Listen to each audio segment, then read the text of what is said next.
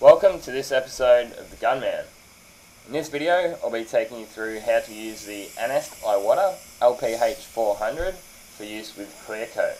So we'll be using the LV4 Air Cap, which is a HVLP Air Cap. I'll be demonstrating this with Duke Zone 2K Clear, which is a MS clear coat. So this car here is a Toyota Aurion, painted in Titan Silver Metallic, paint code 4N3. These are an Australian built car, which is just a slightly different model to the Camry, same body shape and type. So we'll start off running through the basic settings that I'm using on this gun here now. I've wound the fan right out, and then I've come in 2 full turns on the fan knob, which is the top one. The knob itself has got numbers on it, and you can count how many turns that you come in through those numbers. And next up we'll go to the fluid settings, which is the next knob down, and we'll wind that right in instead of right out. So I'll wind that right in and then come out 2.5 turns I use for this job, and I found that that worked really nice. I did a couple of jobs leading up to this one and played around with the settings, and I found that to get this orange peel consistent with the rest of the car, 2.5 turns was really good. And the air pressure settings is get it right onto 2 bar, and then once you pull the trigger, that will come down to about come down about 0.1 of a bar, so about 1.9 bar, fully depressed trigger. And that is 29 psi if you Americans, so I know you guys don't measure in the metric system. So next up, that's our first coat.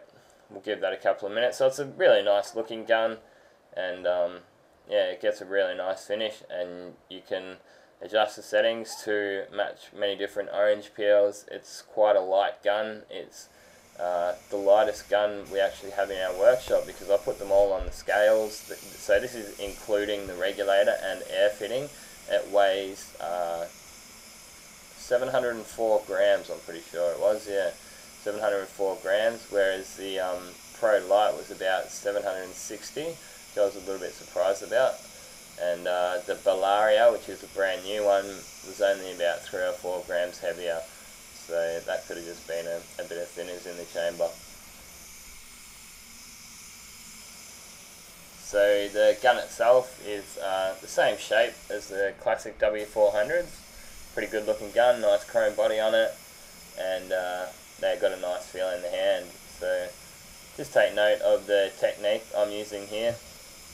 A slight flick out on the edges. I've also painted through those door gaps. I've found if you paint right up to that door gap, and you can end up doubling over, and you end up with a big thick build up of clear coat on those edges. And just flicking, sort of using your wrist to flick it out at those edges so we don't get that build up.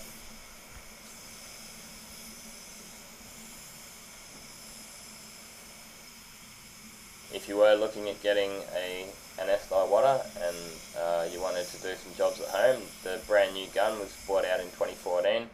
It's called Bellaria, and it's a really nice gun. I've just got one of them myself. So hang around and hit that subscribe button, and you'll be able to keep up to date with my latest work.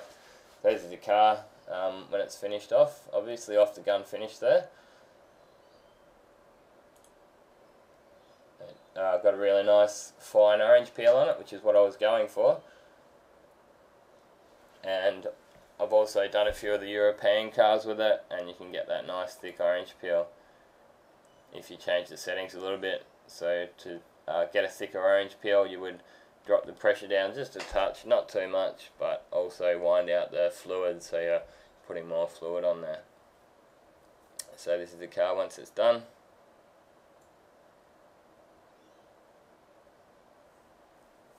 And just here was just the car as it rolled out of the booth, so this was it off the gun finish. And next up I'll be taking you through clear coat on a separate car with the same gun. This is a Hyundai i20. I can't actually tell you the paint code or the name of the colour for this one, I'm sorry, because it's a straight solid black, and all I did, we just got some colour cards sitting there at work, which are the different blacks we have, and I just grabbed one of those colour cards and it was just a straight tinter black. So in Standox, the number of the tinter was 571, which is just one of their straight blacks in base coat, and then I'm using clear coat over the top. As for using this gun for base coat, I'm yet to use it for base coat colour because the guy that owns this gun, he's actually my apprentice, and he wanted to just use it for a clear coat gun, and he didn't want. So this is actually the perfect example of why you want to have a dedicated clear coat gun, because this is a solid colour base coat, so there's no metallic in it whatsoever. Sometimes what can happen if you use your colour guns for clear, and if you haven't cleaned it out 100%, then you can end up with your clear coat getting little specks of metallic over colours like this coming through your gun.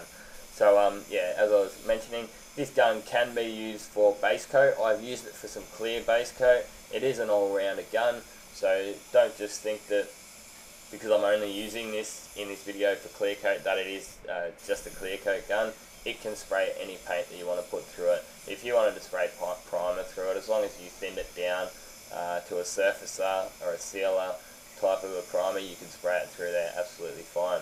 So great for use in a workshop environment. They're quite cost efficient gun as well, because they're around the $500 mark. So that's what he got this for.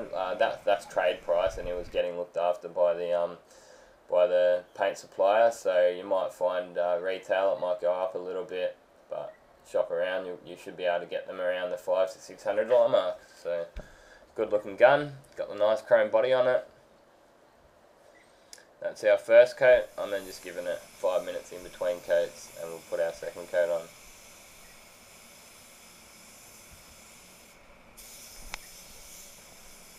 So if you hang around to the end, I've actually got a couple of videos that you may not have seen, and they're actually video endings now.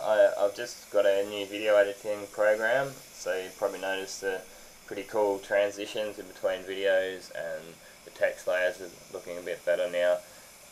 So hang around to the end. I'm able to put video endings in. It's actually a good comparison just to see how a couple of different spray guns spray. You can see them on the same screen at the same time. That actually gave me an idea. I might start doing some comparison videos where you can see a couple of different guns being used at the same time. You'll see how the different how I'll actually have to spray completely different to get similar results. So yeah, I'm always doing my best to work on my videos and make them better, and your feedback is always welcomed. Don't be shy to hit that like button too, comments and shares, and check me out on Facebook too.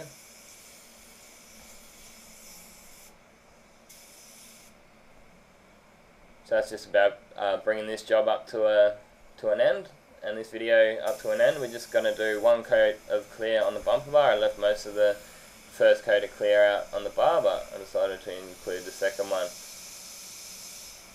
The job came up quite nice, but unfortunately this car, I missed it on the way out, so I don't have an ending for it. Most of the time I try to include endings and the cars when they're finished off and washed up.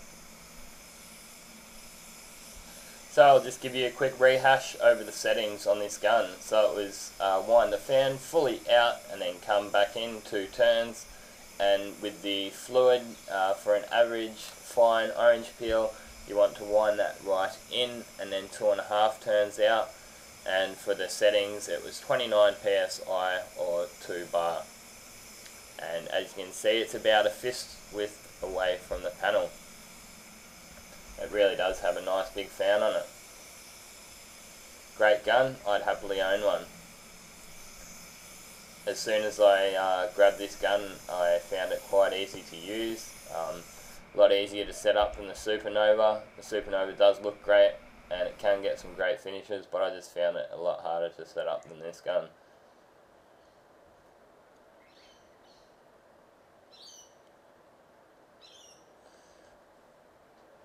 Job came up quite nice finish on it. Good orange peel, consistent with the rest of the car. Not too much dust in it. Got a couple of pieces which is average.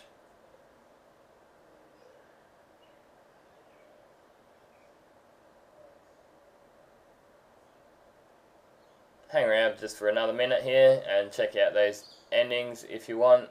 Thanks again for watching, and this has been another Gunman production. Goodbye.